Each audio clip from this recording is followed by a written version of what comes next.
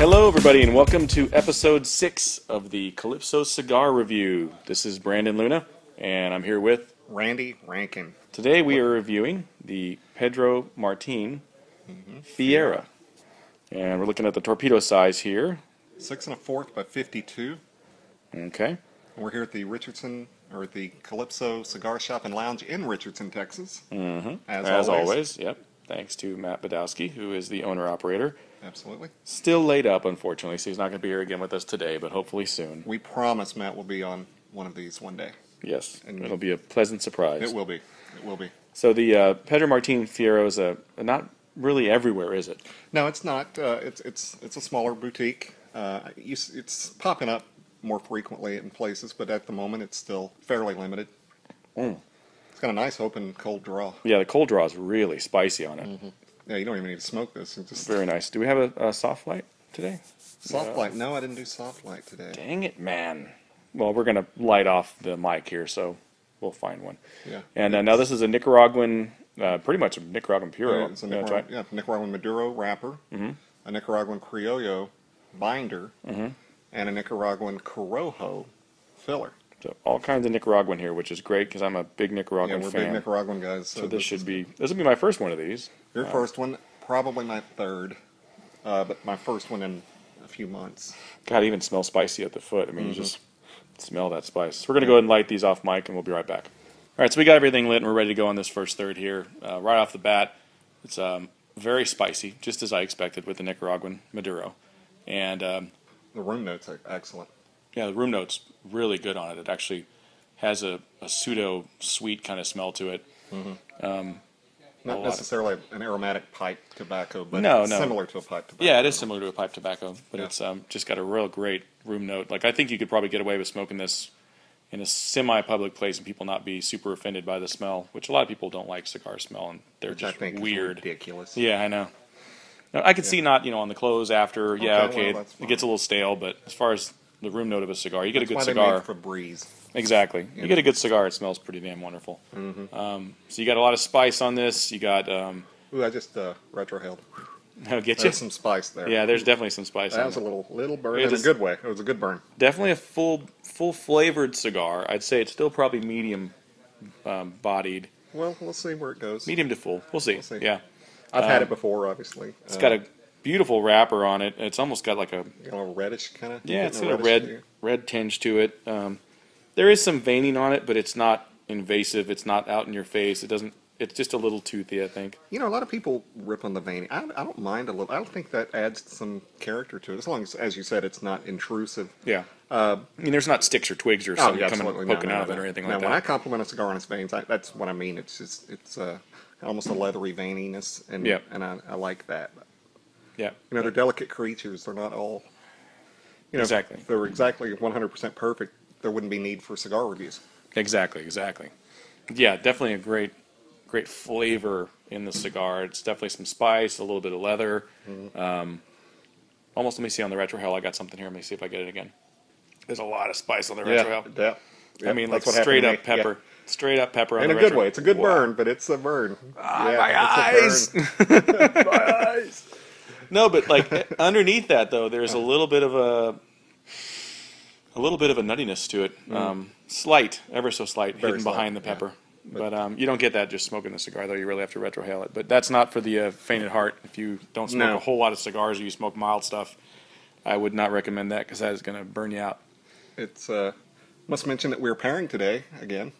Oh, yeah. We haven't paired a lot, but we're pairing this with some Johnny Walker Black. Yummy. I'm a fan of the single malt, so single malt fans don't jump all over us. But for a blend, Johnny Walker Black is a very nice scotch. Most of the Johnny Walker stuff's good anyway. Yeah, it is, and it goes really well with this particular cigar because it's got Johnny Walker's got a little bit of a bite to it, but it goes along with the cigar really nicely. Yeah, they complement each other very well. Yeah, you get that sip of that Johnny Walker in your nose, and you blow it out in your nose. Take a sip of Johnny Walker. I don't usually drink Johnny Walker through my nose, but yeah, pour it in your nose like a neti pot. Not that I have anything against people who drink it through their nose. Go for it. But yeah. You put the syringe in your nose. No, but yeah, you take that Johnny Walker sip and you blow it out your nose, and you get that mixed with a cigar, and it's a nice little flavor there. Oh, we must mention, for any of you listening to this on YouTube or iTunes, which I guess you could download to your iPod. You're listening on the iPod, Grandpa. And yeah, well, that's dated technology. I know, right? It's crazy. Feel free to leave us comments. Matter of fact, we welcome the comments. Let us know certain topics that you'd like for us to discuss, certain cigars you'd like for us to review, things that you think we're doing well, things that you think we can improve on. We welcome any and all feedback, and we appreciate it. You know, this is really taking off. We thank you all for that. We're getting tons of hits from all over the country. We have that tracking system, you know, what was it? Yeah. Australia or something? Holland. Someone was listening Yeah. in Holland. I'm like, cool. That is great. Thank you so much, everybody. Yeah, so definitely leave those comments. We're all over the place. We're on YouTube. We got the video slideshow with typically there's pictures of the cigars on there, as well as pictures of nice ladies from the Cigar Vixen Calendar that I shot last year. We were on iTunes, so you can subscribe to us on iTunes. We definitely appreciate that. If you put a comment on the iTunes as well, because you can do a 5-star rating, put some reviews on there, and that puts us a peg up the list, so it's easier to find for new people looking for us on iTunes.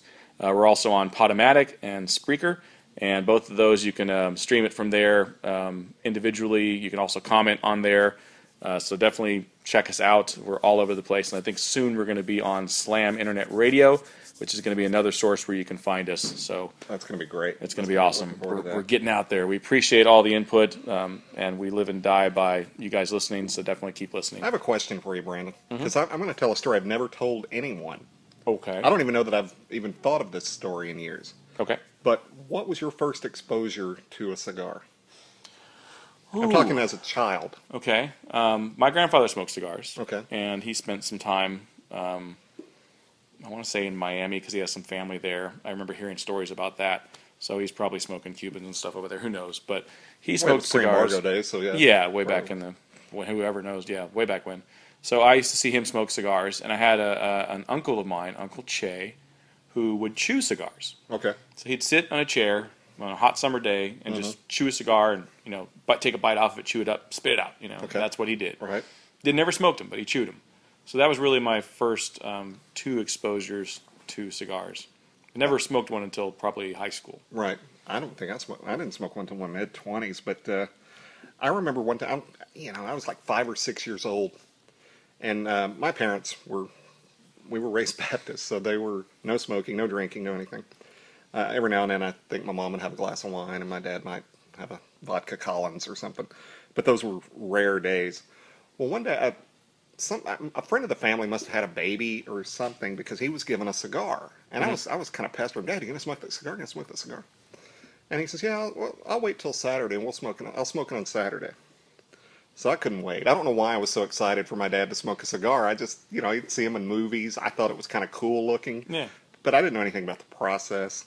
He didn't have a cutter, so we're all sitting around the kitchen table. We're going to watch my dad smoke this cigar. Yeah. This was pre-internet and TV. Everyone there was This TV, was your- but cable TV and stuff. So yeah, this was your our Saturday entertainment. night Yeah. entertainment. That was Watch your my dad entertainment smoke a back then. cigar. Exactly. So he didn't have a cutter, so he bit the end off, and I thought that's kind of cool. Yeah, he Eastwooded it. Yeah, very, very, very Western. Mm-hmm. And then he lit it up and he smoked it, and I don't think he finished it. He wasn't a smoker. But the whole process fascinated me. Mm-hmm. And I would literally, I'm not lying, this is the part I've never told before. I would go to the refrigerator and get out a hot dog and bite the end off, because it has that Yeah. little funky end on it. Yeah, anyway. yeah. I'd bite the end off, spit it out, and I'd walk around with this hot dog in my mouth, pretending it was a cigar. And then, hilarious. my mom would catch me, and what are you doing? Not that I'm eating a hot dog, and I just was, and Freud and Dr. Phil would have a field day. That's your first exposure to cigars. Right. That sets you on the path to iniquity. But Thank you, Dr. Phil. That was a great Dr. Phil impersonation. I know. Awesome. Yeah, that stuck with me. Why I've never told that story, I don't know. But I just, That's funny. And so, in my mid-20s, I remember I bit the end off my first cigar because I had to. My dad did it the first time I ever saw him. Yeah. And that just stuck with me. Pretty That's cool. funny. See, I remember, talk about like things leading you to things. Like I remember being a kid back in the day, they had the candy cigarettes. They were the ones that, You know, it was either they were candy or they were bubble gum. Well, the cigars were bubble gum. Yeah, the cigars were cigarettes bubble gum. for the well, they had bubble gum cigarettes. Yeah, they had too. bubble gum cigarettes, Yeah, but it was you could blow the powder. Remember? Yeah, you'd put it in your mouth, you'd blow the powder out, and it looked like smoke. Right. And then you'd eat it, and it tastes like crap. It was like the worst bubble gum ever. It was like the stuff that candy came wasn't with the bad. Yeah. But the bubble gum was terrible. The Bubble gum was like the baseball card Yeah, bubble gum. Yeah, it's like you cut your mouth on it because it snaps in half, and you know, just horrible stuff. But and then the cards always smelled like that powdery bubblegum crap. It was awful. Terrible. But see, I would eat the crap out of those bubblegum cigarettes and the candy cigarettes and never smoke cigarettes. It just never Right. Yeah, it didn't. appealed to me. I mean, That's why they get rid of them, because it's going to lead people. Yeah, Smoke. I smoked cigarettes like, you know, in college, spring break, that type of thing, because people were doing it. But I never liked it. I never inhaled. It was just, bleh, you know, they just tasted like crap. Right. Compared to cigars. First time I had a cigar, it was just like, you know, I had no idea what the heck I was doing. I was out with friends, and we went to the, you know, little shop and got a Macanudo, whatever, Right. Portofino probably.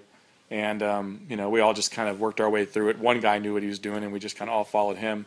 And that was just totally different experience, because it's the experience of sitting and hanging out with your friends and doing it. And, you know, like you said before, I didn't know what the hell I was doing. I probably didn't really enjoy the cigar, but it was the process of it. Well, I actually enjoyed my first cigar. Yeah. I was at a pub. It was a karaoke night or something, and this guy was smoking a cigar, and I said, "That is so cool. I've always wanted to smoke a cigar." And you know, my wife's like, "Why haven't you? You know, you're 20-something. You're in your 20s. Why haven't you?" I never dawned on me, you know. I mean, Yeah. So he said, "Well, here, I'll give you one." And I said, "That's okay." "No, I want you to have one." He said, "It'll be an honor to smoke, be with you on your first cigar." I said, "Okay." That's cool. And it was a Macanudo Prince Philip, which is the big Churchill. It's a huge cigar, especially for someone who'd never smoked one before. And Yeah. I loved the first half of it, but by then it was just too much, and I might maybe got a little green. I'm not quite sure, but Yeah. I was in love from that point on, and I didn't smoke as much. We've talked about that before. Yeah. But it took me a few years before I really got into smoking them a lot. But I loved my first cigar experience. Yeah. I loved it after probably the second or third, when I really kind of figured out what it was. And, you know, this is back when there really was no internet to say, and, you know, you basically just would go to a B&M and learn from them how to do what you're wanting to do. Right. And from people that you knew. And so you start to get to where, you know, I was in my 20s and going to poker games with friends and maybe smoking cigars. So I'd smoke cigars with them. We'd all go, you know, buy cigars together, come back, play poker. And it just became what we did. And I really loved it at that point. And I did it for about 2.5 years, and then just quit for about 18. So I'm just back to it now in the past year and a half, and it's you know, just a much more enjoyable experience this time around. And I really just enjoy the whole culture of it. Really, Absolutely, it's a fraternity. I Yeah. don't know if you've you know, the listeners that listened to the Rick Poehler interview we did a while back. You know, we were talking about that. It's a community. Yeah, it's a family. it is. It really is a and family. they even have a term for it. It's the Brothers of the Leaf. You Yeah, know, when you absolutely. have people that are smoking cigars or pipers, and you know, those guys, they just hang together. And there's a great community of people that like to share their knowledge and share their tastes, and you know, it really is a brotherhood. It's almost like, you know, I wouldn't say it's as much of a brotherhood as the Marines, but it's definitely up there. It's definitely up there. Yeah. Okay, I have a question for you. Sure. I was speaking of feedback earlier. You said there was some feedback about yeah. our Babe segment from On a our few list. weeks ago. It's funny because you get two kinds of feedback. You get, you know, people who are like, "Oh man, that's awesome. I was thinking the same thing," or you get people who are like, "Oh, your list was bogus," you know. And we got a guy that was like ripping on our hot babes list, Right. Because he said we had a lot of hot babes from TV instead of from movies. He said Hollywood's not, you know, Hollywood's movies. Hollywood isn't TV. Where do they film the TV shows? They're Hollywood, filmed in right? California. Okay, that's Yeah, what I they're thought. filmed in Okay, Hollywood. all right. Yeah, some are filmed in New York, but the majority of them are filmed in Hollywood. So I think, you know, bully to that. Whatever you think, you know, whatever. I don't agree with you, but if you want to revise our list, let's say, you know, to be, Want to stick to TV? we can just do TV. We'll just a do TV like list. top 5 TV babes. Okay. And we'll do a TV one this week, and maybe we'll do a movie one later or next week or whatever. Okay. Well, I guess I have to stick with my original list to a Okay. degree since there were TV people in there. I'll stick with Elizabeth Montgomery at 5. Okay. Classic beauty face. Yeah, definitely. She's hottie. Yeah. I like that. I'm going to go with another classic beauty from my youth, watching repeats of Dick Van Dyke. I'm going to go with Mary Tyler Moore. Absolutely. Yeah. Absolutely. She was Those beautiful. capris. And Oh, those, just a great geez. everything. Yeah, Absolutely Hot. gorgeous. Girl next door, beautiful girl. You know, there's a funny story. Funny, Rob, too. Rob Reiner got kicked off the set of the Dick Van Dyke Show because he either pinched her butt or slapped her butt or Really? punched her butt. Wasn't he a writer on the show? No, his dad was. Oh, okay. He was just a kid. Oh, okay. He was banned from the Dick Van Dyke So set. Rob Reiner got, not Carl Reiner, but Rob Reiner kicked Rob Reiner off the set Wow. of the Dick Van Dyke Show. Okay, number four. Cuatro. Let's go with the great Erin Gray from Buck Rogers. Oh, yeah, that skin-tight little outfit she wore. And she was also on Silver Spoons. She was. She was very milfy on Silver Spoons. Yeah, Yes. let's see that, yeah. Number 4 for me is going to be, I'm going to go Goldie Hawn from Laugh-In. Kind of a movie person. Yeah, but she was on started Laugh-In. on TV. She started on TV. Okay. Well, okay, fine, I'll revise it. No, Next Goldie Hawn's fine. I give you go. Well, our listeners are going to come Yeah, on, so. whatever, listeners. I'm flipping you off right now. Good. So Goldie Hawn for me, she was I watched the show because of her, and then I stayed because it was funny. And she had a nice touch. Yeah, she had a great butt, great legs too. Yeah. No rack though, so I can't. No rack, no, but okay. she was just really cute. She just was like girl next door. She was adorable. Adorable little cutesy. Well, I'm going to go Homer. You know, we're here in the Dallas area. I'm going to go with someone off Dallas. Oh yeah. The great Victoria Principal. Oh yeah. She was amazing in the 80s. She was not aged well, but in the 80s, good gravy. I would stop. I would be walking through the living room and just stop to wait, see my parents watching Dallas. Just wait to see Victoria Principal, hoping that she'd be swimming or something. You know, great. Perv. We're men is code for perv. Exactly. It's the same thing. It's synonymous. It is. I'm going to go with Wonder Woman, Linda Carter. Oh wow, that's hard to beat. Yeah, That's she hard was. to beat. That was one of those shows. It was right around the time, like, was it Wonder Woman and the Hulk were around the same time when TV was doing a little earlier than the Hulk, but not much. TV was doing the whole superhero thing, and what I liked about her was that she had the kind of, when she was dressed down, she kind of looked like someone's hot mom or like a hot teacher or something, and then you saw her in that outfit and it was like, what? Whoa. Yeah. Whoa. Okay, number 2. You can lasso me anytime with the truth lasso. This girl was number 2 on my last list, and she'll stay number 2 on this list because she won't expose herself.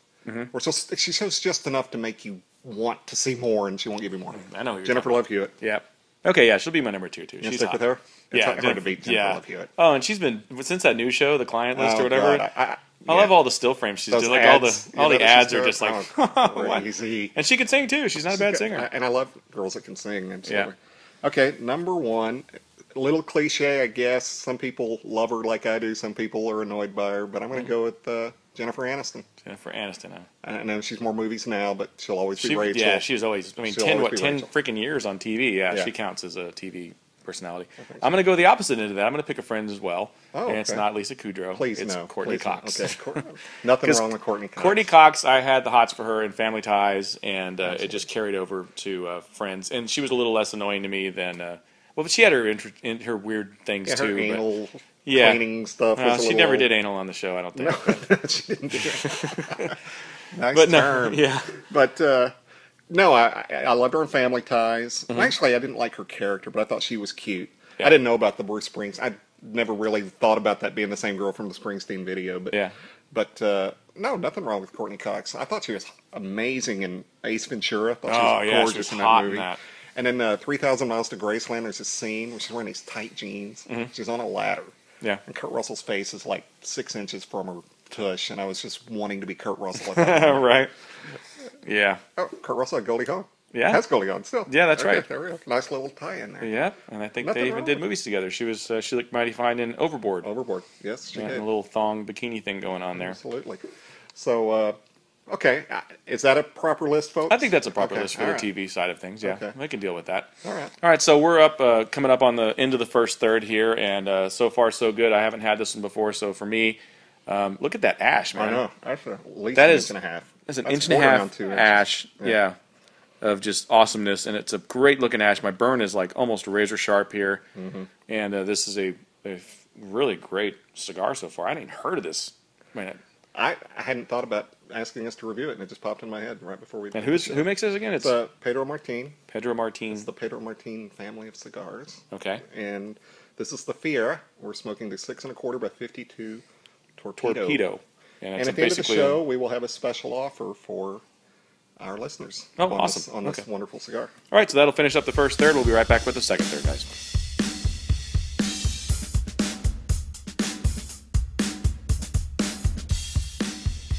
All right, everybody, we're back for the second third on the Pedro Martin Fiera. I'll get it eventually. Yeah, so far tasty. I really do love the room note on this, and that's hard to say with a lot of cigars. It has a very good kind of sweet smell to it. Are you starting to notice any complexity? Yeah, definitely. Yeah, it's definitely not the medium body at the beginning. It's going more to full. It's still retrohale in it. That retrohale's the retrohale is not as bad now. It is a little milder, but it has a lot of flavor on that retrohale. There's some leather, there's some spice. I'm not getting the nuttiness that I had before. I think that may have just been a one-time deal. What's the term I'm looking for? Not floral. Well, maybe kind of floral. Floral on the palate a little bit. Flavor wheel? You want to address the flavor wheel again? No, I think the flavor wheel. We can put to rest for a little while.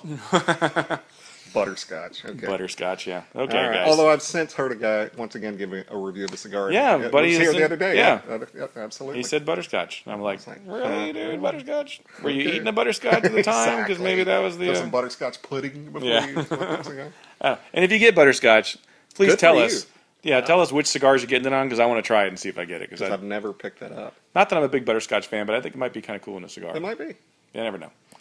Now, the actual scotch with the cigar has been very good. Oh, yeah. It's JWB. Damn, man. Just downed it.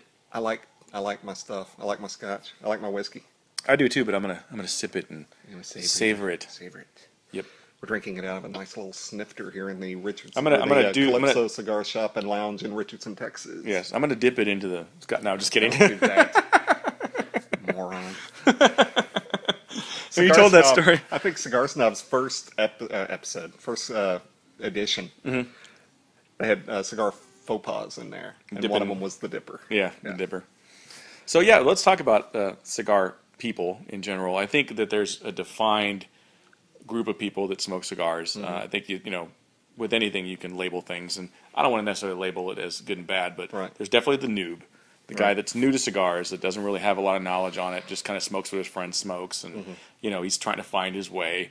And I think the noob will generally pretty much smoke what you put in his hand. Doesn't really have a well-defined palate, but knows what he likes and doesn't like. And then I think when you get past the noob stage, typically noobs aren't going to have humidors. If anything, they'll buy it as they smoke it, or they'll have a Tupperware, or they'll start to get interested in a humidor. At that point, and some then people store them in cigar boxes. Yeah, exactly. With a Boveda pack or whatever. Right. And I actually did that before. I've got a what was that one cigar that you guys did, the La Serena. Yeah. That box is great. It's got a decent seal on it. I use that as a humidor with the Boveda pack in it. It's a nice box. Yeah, I seasoned it and everything, and worked great. I gave it to my mom because my mom smokes cigars. So.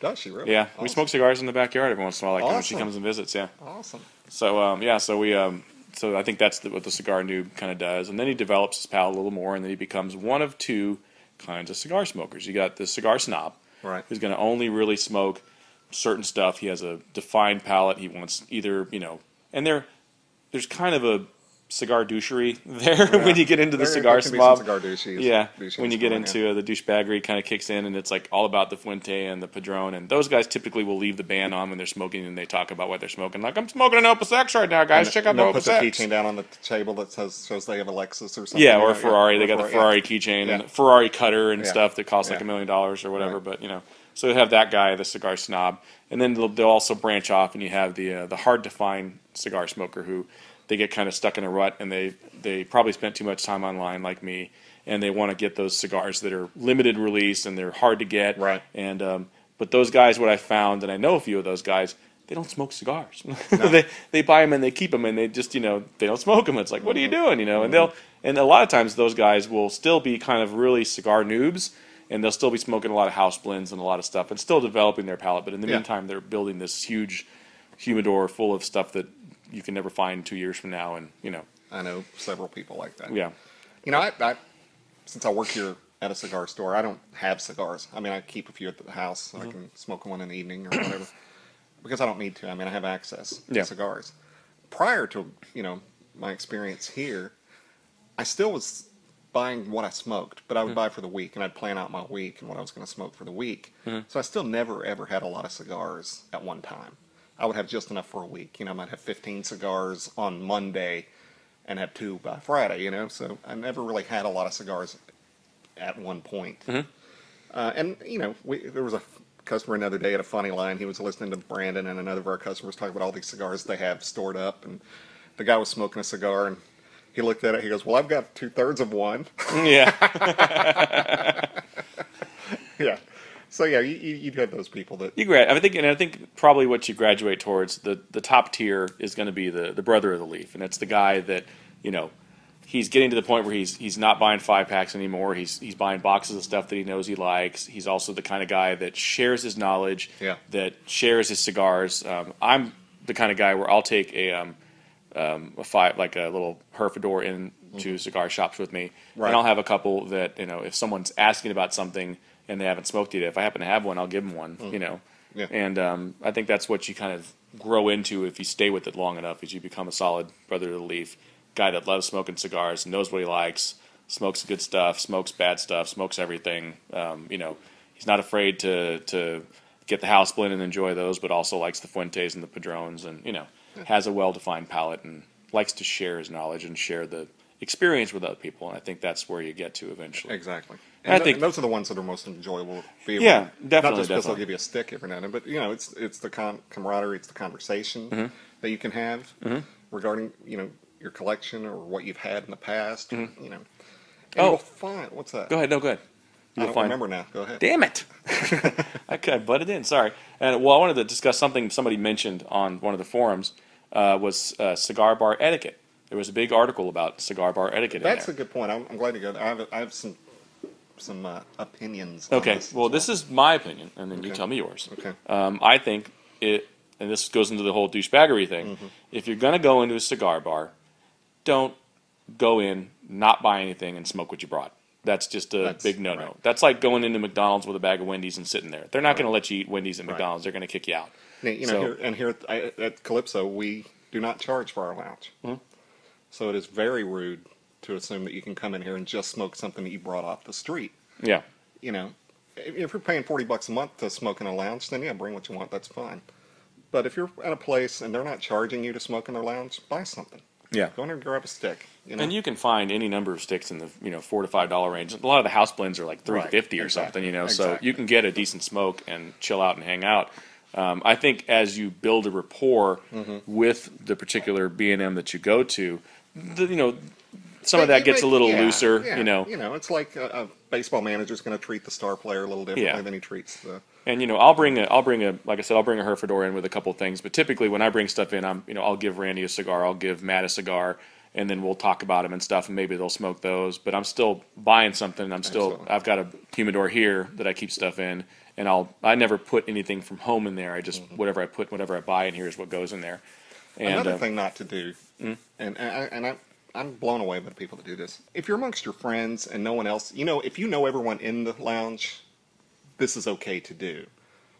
But if you're amongst strangers, do not talk about what you bought on the internet. Yeah. The prices on the internet, or where, down the street, they'll get the scarf $3 less. Don't do that's rude to that establishment. That establishment is allowing you to smoke in their establishment. Don't bring up other establishments. Yeah. That's very rude to the owner and the staff of the particular B&M. I think a lot of those conversations start based on what you don't have. Like if it's something that you guys don't carry, that can start a conversation. You got this special Gurkha line. Well, we don't sell that Gurkha line. Talk about that. That's fine. Yeah. But I got this Rocky Patel 99 online for $20 or 10. We've talked about that before, and it's there is some good deals online. We're not going to demonize that and say, oh, you can never get anything good online. There's a lot of great deals online if you know what you're buying and you're smart about it.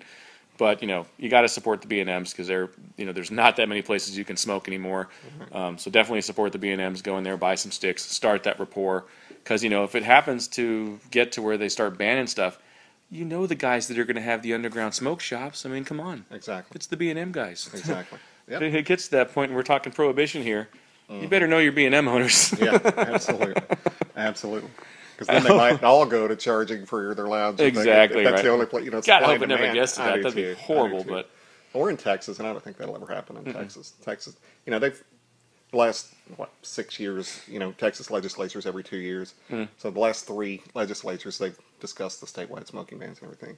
And it always starts out no smoking anywhere. Any place where you have an employee, you can't smoke, which would include smoke shops. And then it gets whittled down to where they have exclusions for cigar bars and cigar shops and But it never even leaves the committee. It never even gets to the floor to vote. So a smoking ban in Texas, I don't see coming anytime soon. But I could be wrong. Yeah. I could be wrong. We'll hope against hope. And do what you can. Do your part to the listeners out there. If you're not a card-carrying member of the CRA, definitely sign up. There's a lot of good people out there doing the hard work for you to keep your rights. Absolutely. So you definitely want to do that if you haven't already. And contact your congressmen and congresswomen, congresspeople, and find out who your local representative is. Just shoot them an email saying, please don't. It's easier than ever to get a hold of those people with the advent of the internet. It is out there, the interwebs. It's how you're listening to us. Yeah. So use those avenues to really contact those people that need to know that you want to maintain your rights and do your part. I've come in here several times and you guys have had stuff to sign up for. Yeah. Like, hey, sign this petition. Right. Matt's going to go to wherever he goes. Down to Austin and state his case and be involved. Absolutely. Definitely I think that's when you get to that BOTL level, Brother of the Leaf level, that you really start to pay attention to that type of stuff, and you do get involved. Exactly. It's important, people, because we want to keep this hobby. It's a great hobby, full of great people that do great things for the community. I can't tell you how many people I know online in various forums that give so much back to the community. They're giving for cancer foundations. They're giving to the troops. They're just very giving people, and you don't see that in a lot of different clubs that are out there. You don't see people who love Coca-Cola going, I'm going to give to cancer. It doesn't happen. Yeah. So be involved. Mm-hmm. Let's keep this going.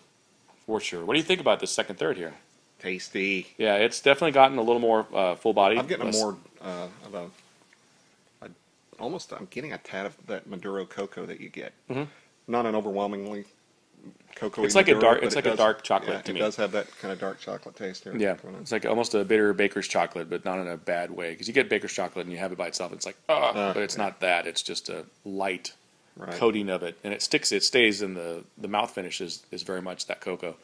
And you get it through the retrohale too if you do that again. Have you been retrohaling at all? I have. Well, I did the one early, and I've done one since, and it was a little smoother on the second time. Yeah, it is smoother. Yeah, I don't retrohale a lot because that requires inhaling, and I'm not a big inhaler, and which is why I never liked hookah. But that's a different story. Don't want to inhale. But it is different. You're not taking it into your lungs like a cigarette. I think if you do that with a cigar, you're going to end up coughing your brains out. Have you ever had where you still have a little bit of smoke left and you don't realize it and you take a sip of something? And you swallow it. Oh my God. It burns like no tomorrow. It feels like you're about to die. Yeah. So don't inhale your cigars. Newbies, don't do that. It's bad for you. And it doesn't make the cigar taste any better, believe me. Not at all. It adds nothing to the cigar. Really. No. It's just, you just want to really, take the time to get to know the cigar, take those flavors in, and just... maybe roll the smoke around on your palate. Yeah, I do that. I tell people that. It's like keep it in your mouth, roll it around a little bit, blow it out real slow, because that eases the flavor out when you do that. Definitely makes a difference. I love just every aspect of smoking cigars. I like the act. I like the taste. I like collecting them and trying new things. There's so many out there. We talked to the Esteban Carreras rep a couple weeks ago, and he mentioned how there's like 1,400 different people out there making cigars, and if they all make one good cigar, that's a lot of great cigars to try. We'll never get to try all of them. You just won't live long enough to try. You can try, and I certainly recommend it. You will not be successful. Right. I guess you might if you smoke cigars long enough. Yeah, who knows? Long enough. But they're going to come up with more new ones, and so exactly. So where are you at on the hard to find stuff? Do you ever try to smoke the hard to find? Because you guys have like I have access to a lot of the hard to find. Because you have like the flying feral pig here, and the dirty rats and stuff like that. I don't seek them out as much as I probably would or will if I'm ever not in the business. Yeah, I might seek them out a little more then, but like I said, I have access to them. Yeah. Rick Poehler a few months ago gave me a Hemingway masterpiece. I would never have smoked that in my life, but he gave it to me and it was great. So yeah. Not that that's a hard to find, but it is. It's up there in cost. Yeah, it is up there. So do you find you typically stay more in the middle price range on what you smoke? Well, yeah, because of budgetary reasons. But I'll break out and I'll break down and splurge, and I'll get the upper level sticks. I mean, I need to. I know I'm remiss. I've not had the feral pig, because they're so, I keep them for the customers. Yeah. Matt and I feel guilty if we were to smoke one and deny our customers a chance to come in and buy one. Especially if you like them a whole lot and then you want to smoke more of them. Exactly. I mean, a box of 10. I mean, Right, come on, they don't last very long. Now, I've had the Dirty Rat. I like it a lot. Yeah. Because it's Corona sized. I think that's a little pricey for a Corona, to be honest. Yeah, it is.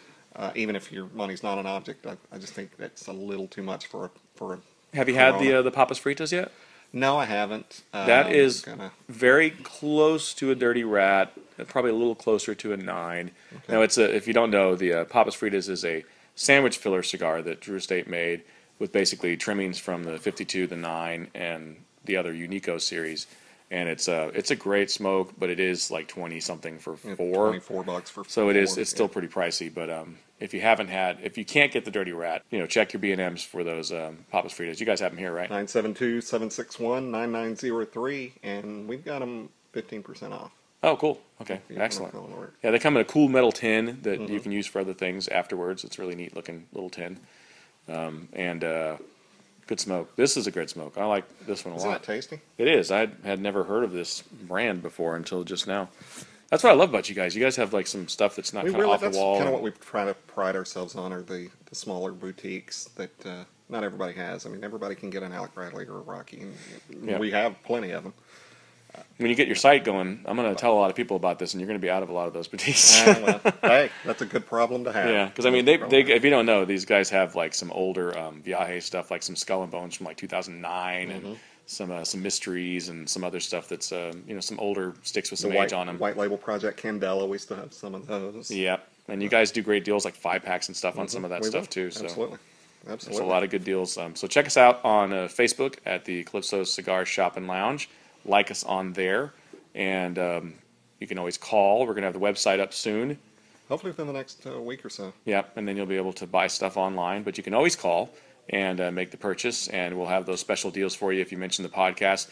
And always, comment, guys. Put those comments on there. Let us know when you call in that you heard about us from the podcast, because that helps Matt kind of track what's going on with everything and lets them know that we can still do this, because I like doing it. It's a blast. It's fun. It's fun. A good time. So usually our second segment is where we kind of branch off the cigar page. So you want to branch off the cigar page in the next segment? Yeah, we can do that for sure. Okay. Yeah. So we're going to go ahead and round up the first segment here. The second segment, sorry. We're going to go ahead and round off the second segment here on the second third of the Pedro Martin Fiera. I'll get it. By the end of when I'm driving home, I'll know the name of this cigar. Pedro Martin Fiera. Yeah. That's a cool looking band. It's a very cool band. It's a very nice presentation cigar. A small, friendly box, or shelf-friendly box, so we love that. That's one thing you'll love about the boutiques, is that they think of the retailer. On their box, there's so much room, only so much room you have in a humidor. Yeah. And the people like General and Alta, they'll bring these monstrosity boxes, and it takes up all the room in the humidor. But the boutiques are smart, and they'll put it in nice little cabinets or small boxes, and we love that. Yeah. How many comes in the box? 20, I think, right? Yeah, it's 20. It's 20. That's what I read online. Yeah. So we'll be back, guys, after the second third here. See you in a bit.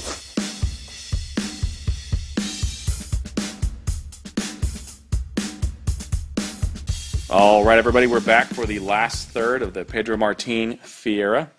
I got it. You got it. Woohoo! All right. Yeah. So that homework you did during the break, was great. I had to say it like 5 times in a row so I get it. Yeah, I'm a little past the last third. I am not, but it's... Your ash is still going well. My ash is, I had like a 2-inch ash on the first half of this thing. You're working on another one. I'm working on another one, yeah. This is some great... And look at that. Burn line's like looking almost razor sharp, and it's really close to being razor sharp. Yeah. And it's just got a so great I taste. picked right. I picked a good one, huh? Mm-hmm. Thank you, sir. That's one of the things I loved about coming in here, was I always knew if I came in here not knowing what I wanted to smoke that day or wanting to try something new, you guys always had a great recommendation for me. That's where I learned about the El Baton. That's where I learned about this one now. What was the other one? We did recently, the Covenant. Covenant, yeah. It was great. Also, hadn't heard about that before I came in here. Right. And that 10 Años, man. Oh, did you finally smoke that? Oh, it was so freaking good. Isn't that tasty? God, I mean, he was right. It's very, 26, very Padron, very Padron tasting, and much cheaper on the cost. So, yeah, check those out if you haven't, guys. It's a great cigar. Absolutely. and they'll always offer deals here if you order. Yeah, if you call and say you're listening to the podcast and you've commented, we'll work something out with you. Mm-hmm. Maybe free shipping, maybe throwing an extra cigar. We'll call us and test us. Others have, so there's no reason why you haven't. Exactly. Get some good cigars in your humidor and smoke them up. So we talked a little bit about the different types of cigar smokers and stuff, and you mentioned that you don't. So you have a humidor, though, right? You do have a humidor now? Absolutely. I have two, actually. Yeah. 25 count and a 20 count. Wow, it's like so. I've got like this huge thing. I've got way too many cigars at home. But yeah, I mean, I just recently started kind of going through all my stuff and picking out stuff that I know I love this stuff. I'm gonna keep it here. I've got a whole area of stuff that these are my daily smokes, and I'm gonna smoke through these, and then I'll move to the good stuff and starting to try and age some stuff. Yeah. I've gotten to the point now where I'm finally going to start buying some boxes because I kind of know what I like now. So I'll definitely be doing that. So I think I'm getting close to the BLTL side of it. I got past the hard to find guy thing. I did that for a while. Right. I was really striving to get all the Liga Unico stuff, trying to really get all those, but I've kind of moved past that, I think. Still great cigars. I love them. They taste great, but there's so many other cigars out there to try. The 1400 theory. We're going to start calling it that. Yeah. The 1400 theory that you referenced in the last segment, and Todd referenced a couple of weeks ago. Yes, you got to go by the 1400 theory. There's way too many out there for you to try to just smoke one thing. Absolutely. And you can smoke the one thing, smoke them to your heart's content, but don't be afraid to try other stuff. Absolutely. It is really the second coming of the cigar movement, and there's so many great blenders out there producing just phenomenal stuff. My go-to bourbon is Maker's Mark, but I don't only drink Maker's Mark bourbon. I want to try the other stuff. Woodford Reserve. I mean, there's a great Texas one that we're going to be doing an event coming up. Yeah. Called Garrison Brothers, and it's a Texas bourbon. And yes, you can have it, still call it bourbon if it's made in Texas. It doesn't have to be made in Kentucky. Yeah. Old wives' tale. But yeah, I mean, just because if you like Coke, that doesn't mean you don't drink Dr. Pepper from time to time. Exactly. So yeah, you can stick with your go-tos, but try the new stuff. Broaden your horizons. Absolutely. Just like with food, you can't, just eat one type of food. There's all kinds of foods out there, and you just test your palate and figure out what you like. And there's always something new on the horizon. Exactly. And it's a great time to smoke just a crap ton of cigars and try new things. So, on the subject of that we like to talk about all the time, movies. Yes. We talked about this the other day, and we kind of stopped talking about it because we wanted to talk about it here. Yeah. Podcast gold. Yeah. So Hollywood's been doing something lately that has really chapped my ass to the point where I really don't want to see movies anymore because 9 out of 10 of them are remakes, and most of them are bad. Yeah. But I think there's definitely some diamonds in the rough. There's some remakes out there that are even sometimes better than the original. Absolutely. I can think of one right off the bat that is better than the original. Okay. Ocean's 11. Really? You think the remake? I like the remake better than the original. Now I love the the whole Rat Pack and everything. Absolutely. But Ocean's 11 when I was a kid was a great movie. Yeah.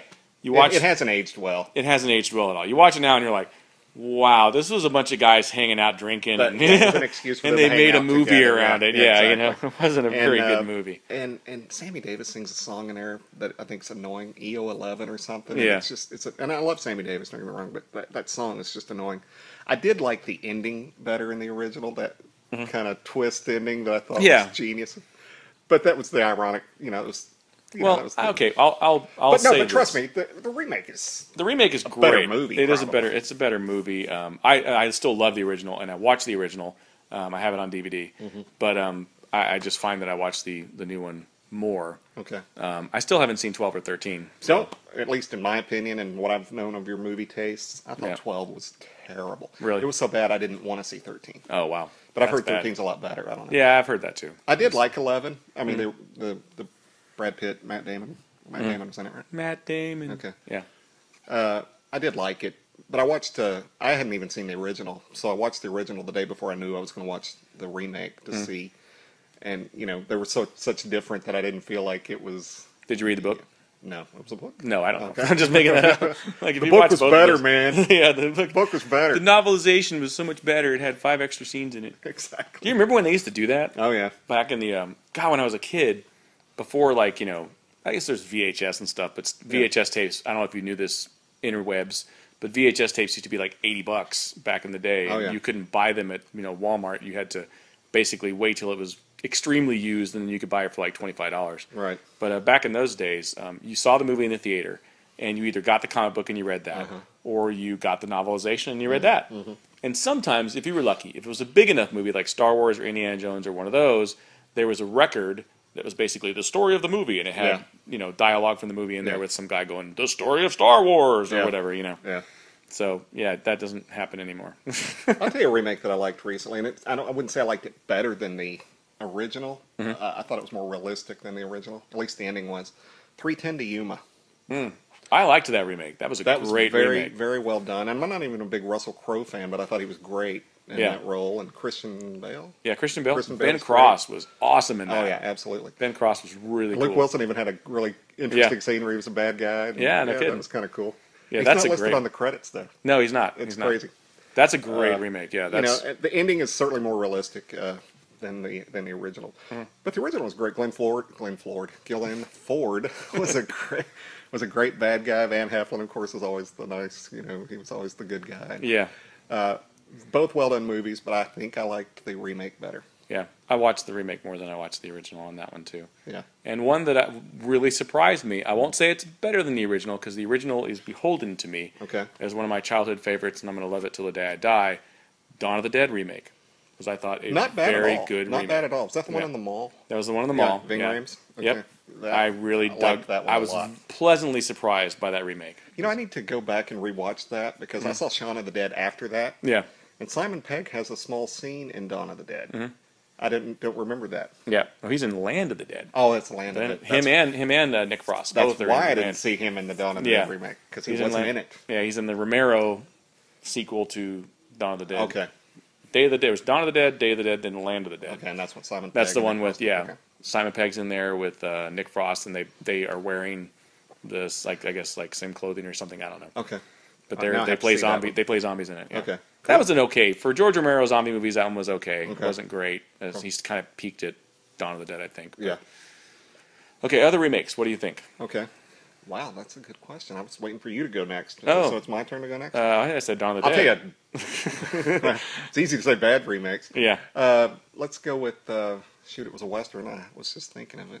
Remake Western? Recently? Yeah, that could be wrong.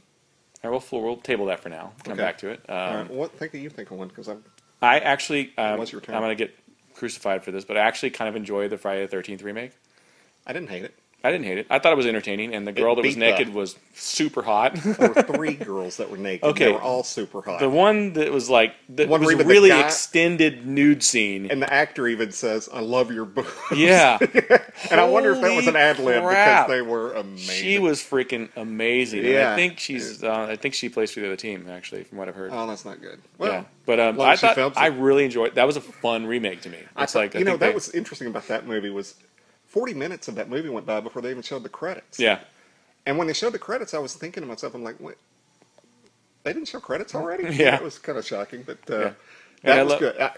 Beat the hell out of the Halloween remake. Oh, yeah, the Halloween remake was... Halloween was Rob Zombie horrible. should not be allowed to touch the Halloween I have a theory about Rob Zombie. Rob Zombie writes characters that are basically him in movie form. Yeah. Because if you notice in Halloween, everybody had long, stringy... haven't washed it in a million years, hair, and they were all white trashy and loud and annoying. I mean, Malcolm McDowell had long, stringy Rob Zombie hair in that movie. I'm like, really? You're gonna give that to the doctor character that's supposed to be the what? I don't know. It just kind of somebody I know that I respect his movie opinion. He said they shouldn't have called it Halloween. They should have called it Michael Myers tears down a house with a 2x4. Yeah. Because there's that scene where he's just beating the crap. It's like, what's that all about? It was just bad. I can't believe they made a second one, too. It just... I've tried to watch the second one. I couldn't get to the second one. I watched about 14, 15 minutes of it. Rob Zombie, I'll give him props for House of a Thousand Corpses. Was it House of a Thousand Corpses? Something like that, yeah. That was good, and I liked Devil's Rejects. Even though it was probably one of the most uncomfortable movies I watched, I thought it was a well-made movie. But again, the last part of that, where you're trying to feel good for the people who did all these bad things, I didn't feel good for him. I was like, okay, whatever, I don't get that. But I thought it was an okay movie. So I think he has some potential as a filmmaker. I think he has a voice. He just hasn't really... Yeah, just don't take over one of my classic movies that I've loved my whole life. Exactly. Back to I grew up... Slasher movies were my mom loved them. Yeah.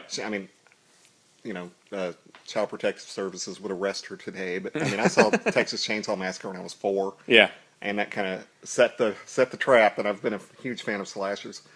And I remember seeing the very first Friday the 13th as a kid and at the drive-in. Yeah. So, there's 2 movies. Yeah. The second one was My Bloody Valentine. Oh, okay. And as a kid, I didn't like it. It wasn't as good as Friday the 13th. Yeah. I since went on to watch it and really liked the original. I thought the remake of that was very good. The remake was pretty badass. It was very good. And I saw it in 3D, and the 3D was cool. It was I'm not a big 3D movie guy, but that 3D was very effective, and I thought it had a great pace. It was really fun. And to go with the whole horror movie remake, the original Piranha was stupid, and the remake of Piranha was extremely stupid, but it was fun. It was just so stupid on fun. purpose, and I loved it. Yeah, I loved it too. The Double D is terrible. Yeah, I couldn't get through Double D. Yeah. I fast forwarded and just David saw the boobs. Hasselhoff has a huge part in it. That tells you enough right there, I would think. But yeah, there have been some good horror remakes. Yeah, they've been doing better with those, I think, than a lot of the other remakes. I haven't seen the new Nightmare on Elm Street, and I didn't like it. I want to only because I grew up watching Bad News Bears and Kelly Leak. Well, I can't remember his name. The guy. Yeah, he's also. And I was glad to see that he finally landed a big role after years of being in. Well, he was in The Watchmen. He was the whatever that guy is with the ink on his face. He was in that Uncomfortable movie. Yeah, where he plays the pedophile. Yeah, that was what got him back on the map. I was glad to see him get the part of Freddy Krueger, but I haven't seen that one yet. I didn't dig it. I really didn't. And I liked the original Nightmare on Elm Street, and I liked the third one, the Dream Warriors, which has the cheesiest theme ever by Dokken or whatever. Dream Warriors, horrible. But I mean, that movie's still people. You don't have to say horrible after that. Exactly. It's still fun though. I like Dream Warriors a lot, and then after that, they just kind of trailed off. You know which one I liked of that series? Which one? Because I was more of a Friday the 13th Halloween guy. Nightmare on Elm Street I thought was but I did like the first one. I got it. Didn't like the second one. Third one's pretty cool, but I was out after that. I don't remember seeing it anymore. And then they did that one called The New Nightmare. That was pretty cool. Pretty interesting, where they combined reality with... Yeah, where they all play themselves. That was cool. Yeah, I dug that one a lot. And I watched it with a friend of mine. She was a huge Nightmare on Elm Street fan. I told her, you'll like this. She hated it. And I was like, really? I thought this was very well done, very interesting. Well, I think if you're a fan of the original Nightmare on Elm Street movies, that you don't really... You're not on that progression. It's like you want slasher, funny, stupid things, with him saying a lot of one-liners. And this was really something different. And I liked that Wes Craven went out and did something that was, completely different than the rest of the series, just to kind of reboot it. And I thought it worked. It was one of those, when I saw it the first time, I was like kind of on the fence about it. And then it came out on DVD and I saw it again. And I'm like, I dig this movie. And I showed it to my wife and she's like, this is not like any other Nightmare on Elm Street movie. It was cool. I really liked that movie. Yeah. I don't think it did well at the box office or anything, but I don't really care if a movie does well at the box office. But it paved the way for Jason versus Freddy, which wasn't bad. Which is awesome. Which was pretty cool. Yeah. And I just knew it was going to be horrible. Yeah, I know. But it was fun. That's probably why I loved it so much, because I went in with very low expectations and ate it up. Yeah, I did too. I really wish they would do more of those, because Hollywood kind of started that. They used to do it back in the day. Yeah, you had Wolfman versus Frankenstein, whatever, and they just kind of stopped. I think there's a lot of potential. They did the Predator versus Alien thing, but I never think they really did that well. I don't think they put their heart into that one. It just, even the one that they're just like, oh, this is going to be a lot more hardcore and more gore, but it was so dark you couldn't see crap. Like, I even got it on DVD and rented it and watched it. I'm like, it's still dark and you can't see crap. How can you have, these monsters fighting each other and you can't see anything? Exactly, but along that same line, and this is not wasn't a remake by any means, but it kind of took that Wolfman versus Frankenstein theme and then put it into a comedy with Abbott and Costello meets Frankenstein. Have you ever seen that?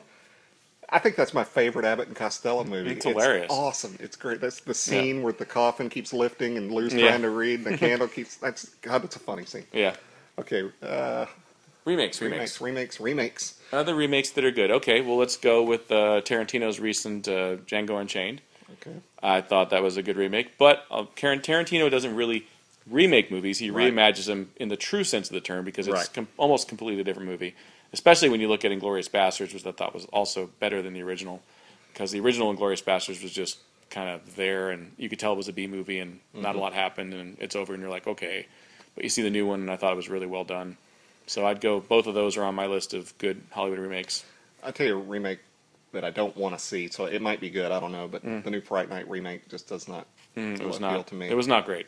I loved the original. I loved the original too, and I even liked the second one to a degree, just because it was more of the same, but it was bad. I'll tell you, people... I understand why people hated this, But I didn't necessarily hate the Vince Vaughn Psycho, where it was frame by frame, line by line. Mm-hmm.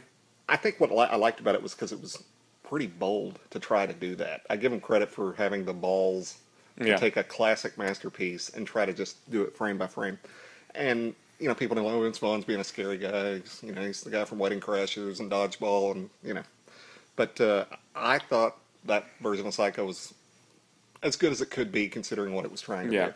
I mean, you're trying to redo Hitchcock, and I don't really think anybody can redo How do you do that? And I'm glad that they haven't really started to do that. I'm keep waiting for, North by Northwest. Northward, yeah, with freaking Brad Pitt right, or something. You know, that's exactly who they would cast. You know who they need to cast if they're going to do. Don't listen to this Hollywood, because don't remake North by Northwest. Right. George Clooney is, easily 10 years ago. George Clooney could have been. He pulled it off. He'd been great. Yeah, if he was younger, he could have pulled that off. But don't do it, please. Yeah, please don't do it. You know what? A couple of years ago, there was a rumor that they were going to redo Cool Hand Luke, and I was just gonna go ape on that one. Don't redo Cool Hand Luke. No, there's plenty of movies they don't need to remake, and they just need to stop. Now, did you know, horrible remake, we're going to go into the horrible remake side now. Barbed Wire with Pamela Anderson, I swear to God, is a remake of Casablanca. Are you serious? I am serious. Read the synopsis of it. It's exactly the same story. It's just with, what's her name? Pamela Anderson. The same lines, very similar. Clint Eastwood, it was a Western he did. He hadn't done Westerns in a while. Not Unforgiven. No. It was Pale Rider. It's Shane, basically. Yeah, it is. And I didn't realize it. I watched it, liked it on its own. And then I found out, and then I became more familiar with Shane, which is my favorite Western of all time. Yeah, Shane's awesome. Okay, yeah. And then, once I heard it and then rewatched it, I went, oh, it is. So I'd classify that as a good remake. It's not Shane, though. No, it's not Shane. You can never have. I mean, Shane was probably one of the first movies I cried at as a man. It's like I can say I cried at Shane. There's about probably 3 movies I can say. Okay, I'll say this. Any Western, Shane I can cry at. Old Yeller. Old Yeller. Pretty much any movie with animals that die. Yeah, I can't handle it. Marley and Me, I didn't break up, but I almost got there. I lost it because I'd put a dog down a few years before watching that movie. And another one, and I don't like this actor, Richard Gere. I hate him. I don't like the guy. I don't like him either. But Hachinko is a movie that, but I've heard. You gotta see it. I've heard it will just break you up, man. It's based on a true story or a myth about a man's bond with a dog as a samurai. Oh, and it's just that whole thing with the guy died and then the dog waited for him and basically died waiting Field for of him. Dreams? Yeah, I cried at Field of Dreams. Okay, yeah. So okay, sports movies too. Yeah, sports movies you're allowed to cry at if you're a guy. Preferably not in front of your lady, but you can shed a tear for those. I get almost teary at the end of Dead Poets Society. Yeah. When I stand on the desk and everything. Yeah, that's a good moment. That's a great scene. That's a great moment. But I thought of another remake, and this was actually a TV remake of a classic movie. Okay. High Noon. Had Tom Skerritt in it. And he played the. I never saw that. Gary Cooper. You know what's another? You know another remake of High Noon? What's that? Outland. Oh yeah. Okay, I could see space that. remake with Sean Connery. That. It's the same exact story, but it's Sean Connery in space. Wow. Not very good. Really? Well, they said Avatar is Dances with Wolves, basically. Well, yeah. It's very. I saw the best thing I saw on that was someone put this on the internet. They took the Pocahontas script. It was like the treatment for Pocahontas, the Disney Pocahontas, and scratched it out and put Avatar on it, and just scratched out a couple of the details, and it's like verbatim. Really? Avatar. It's like wow. Okay, so it's basically Pocahontas / Dances with Blue People. So. Yeah, I wasn't a big fan of Avatar. I thought the 3D was really great. I saw it in the theater in 3D and was like blown away by how good the 3D was and the depth and everything that went along with it. Technically, it was a good movie. Yeah. But you see it again later and you're like, this movie has nothing. I mean, it's really just a on the surface, don't care about the characters, kind of movie. Roger Ebert had a great line about Last Samurai, the Tom Cruise thing. Yeah. He said, I liked it better when it was called Dances with Wolves. Yeah, exactly. Same thing. Same thing. It is very, Last Samurai is his Dances with Wolves, really. Well, we're coming to the end of the cigar and the show. We're still talking. Always leave them wanting more. Exactly. Well, this has been a great cigar. I love it. It's very tasty, and it definitely got more bold on the last third. It's definitely gotten into the full-flavored, full-bodied range. A little more complexity. Definitely getting a little more pepper on the end. The leather has turned into a very earthy kind of a... I wouldn't say musty, but it's got that earthy feel to it, kind of peaty, it would go great with a really peaty scotch, I think. I think a smoky, peaty scotch. I was just getting ready to say that. This Johnny Walker Black has a little smokiness to it, Yeah. and it's just been a perfect balance with this cigar. Yeah. So definitely try this cigar. I promised a special. Oh, yeah. 972-761-9903. If you buy 4 Pedro Martin Fieras torpedoes, I'll throw in a free one, and we'll throw in free shipping. Awesome. All right, so don't forget always to subscribe to us on iTunes and give us a comment there, 5 stars preferably with some comments. We want to know what you guys think. What are we doing good? What are we doing wrong? What do you want us to review? Also hit us up on YouTube, check out the video there, and comment as well on there, Podomatic and Spreaker as well. And as always, we'll be back next week with another episode. Let us know what you guys want us to review, and we'll see if we can make it happen. Absolutely. Thanks a lot. Brandon. Thank you. You guys have a good night or day. Bye.